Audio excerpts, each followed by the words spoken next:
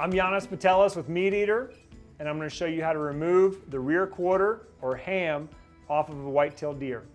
First thing I'm going to do here is I'm going to cut out the skirt steak here. You don't have to get the rear quarter off the carcass, but it's going to help you see more and see what I'm working on. So I'm just going to slice down right along the edge. And basically here you're just going to find the edge of the ribs. Follow those. Same thing here, these are the edge of the end of the short ribs, and just cut by those. So I remove the skirt steak so that you can see a little bit more what I got going on here. Next step, find your pelvic crest. This is your pelvis right here. You can hear it. I'm just going to work down that pelvic bone. And again, just using probably the first inch or two of the knife blade. Not trying to hack at the bone too much. That's going to dull the blade up. But I am trying to trace that bone, and I'm going down until I hit the ball joint. As you can see there, it's popping out. Now I'm going to carve along the pelvis just a little bit farther to sort of open this up a little bit so you can see the ball joint a little better. And again, paying close attention to stay on the pelvis here. Okay, so there's your ball joint, ball socket. And basically the only thing you really need to pop here is this tendon that connects the ball to the socket. And that's pretty easy. Tip of the knife, just get in there, slices right through it, and you can see that immediately lets the rear quarter sort of fall open. It's still a little tricky here because you have the sort of the cup of the ball joint, and you're going to have to cut around that. There's just a little bit of connective tissue.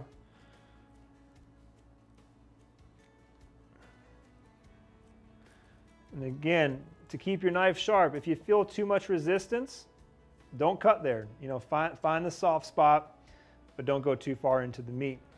Okay, once I've found and freed the ball joint, I'm going to now find that bone that goes from the ball joint up and out towards the spine. And again here, I'm only using the first couple inches of my knife blade because I don't want to go too deep because I'm then going to leave meat behind on the pelvis. So it connects to the ball joint. You can feel it in there. I usually find it with my finger. I put my knife tip just on the meat side of it and then just trace that bone all the way up. You see that there?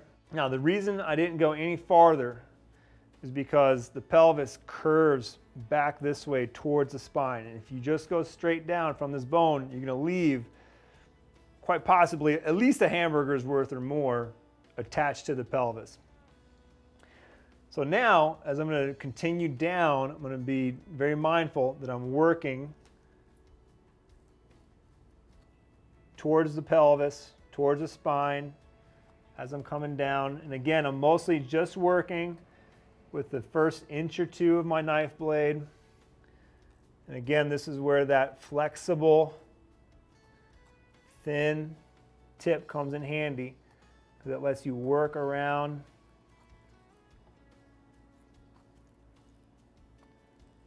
the different angles and different bumps that you're going to encounter in here. Another spot that trips people up a little bit is this little knob right here. It's attached to the pelvis, and as you're coming around it, you kind of get stuck on it because it's just it protrudes out. Just take your time, again with the flexible knife tip, work around it, and then again you'll find where it gets flat and you can start working down.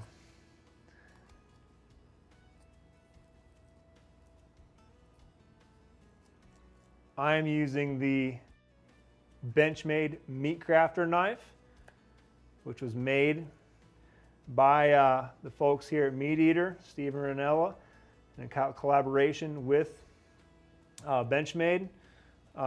Works perfect for this application. You can see by being able to trace along the pelvis, using the flex of the knife, using the nice skinny tip of the knife, I was able to get a nice clean separation between the ham and the pelvis here.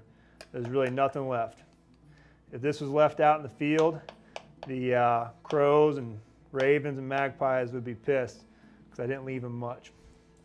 Now, once you've made it all the way down, at the end, all that really is there left that's hanging on is just a little bit of that silver skin and fat that's basically on the top of the rump of the animal.